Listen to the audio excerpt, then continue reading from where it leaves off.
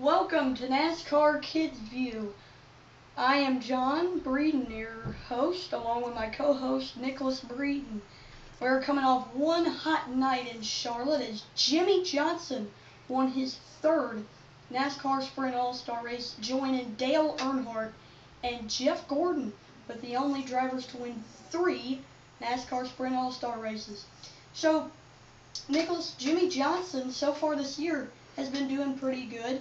He not only won the Sprint All-Star race, he won at Darlington a few weeks ago, giving Rick Hendrick his 200th win, and then winning the Pit Crew Challenge, giving Rick Hendrick his first NASCAR Pit Crew Challenge win. So, what do you think about Jimmie Johnson winning that 6th championship this year? Do you think he'd do it? I think he can, and only if he keeps winning. He can't win a championship with just one win. But remember, Johnson has the best pit crew for 2012. He does have the best pit crew, and remember, Jimmie Johnson has the most, as his car is owned by 4-time Sprint Cup Series champion Jeff Gordon. Now remember, as so far this season, Jimmie Johnson has been getting his year off to a good start.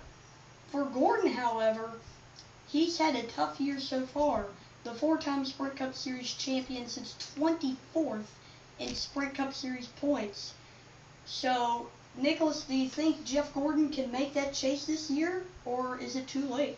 Oh, no way. Hey, it's way too early. Jeff has plenty of time. And he can make the top 10 or get a wild card spot. Jeff can make the chase.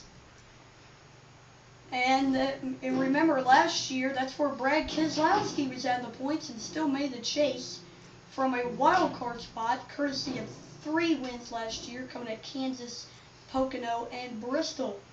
Speaking of Brad, he has 2 wins so far this season at Bristol and Talladega. He's off to a strong start and is trying to get Roger Penske his first NASCAR Sprint Cup Series title.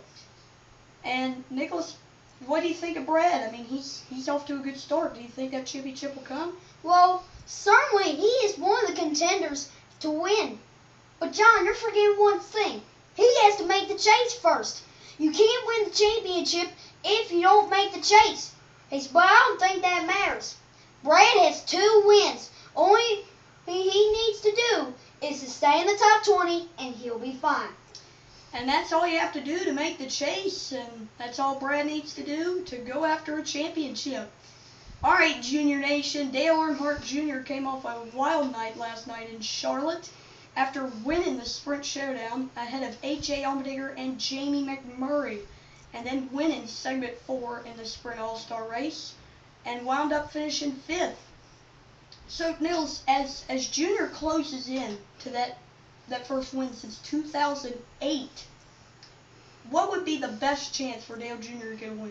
Well, Junior did hit good last night in the All-Star race, so I think Junior will win at Charlotte. So he'll be the top contenders to win next week. And Junior came pretty close last year in the Coke 600, except he ran out of fuel on the last lap in the last turn, and that was pretty good. I thought that was funny. Anyway, another driver closing in on his first NASCAR Sprint Cup Series win, A.J. Allmendinger. And Nicholas, A.J. is coming close week in and week out. He still can't get it done. Well, he wants to win some races, but what's happened is A.J. has a good week, then he has a bad week. So he needs to keep it up to win if he wants to win some races. And he is going to have to keep it up if he's going to get that first win. And now, Nicholas, who do you think is going to come away with the victory in the Coke 600? Well, he's won 2 races this year. He's won Bristol and Dega. I'm going with Brad Keselowski.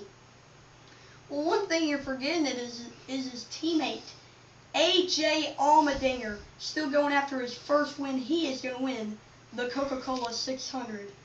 Well, that's it at NASCAR's Kids View. See you next week.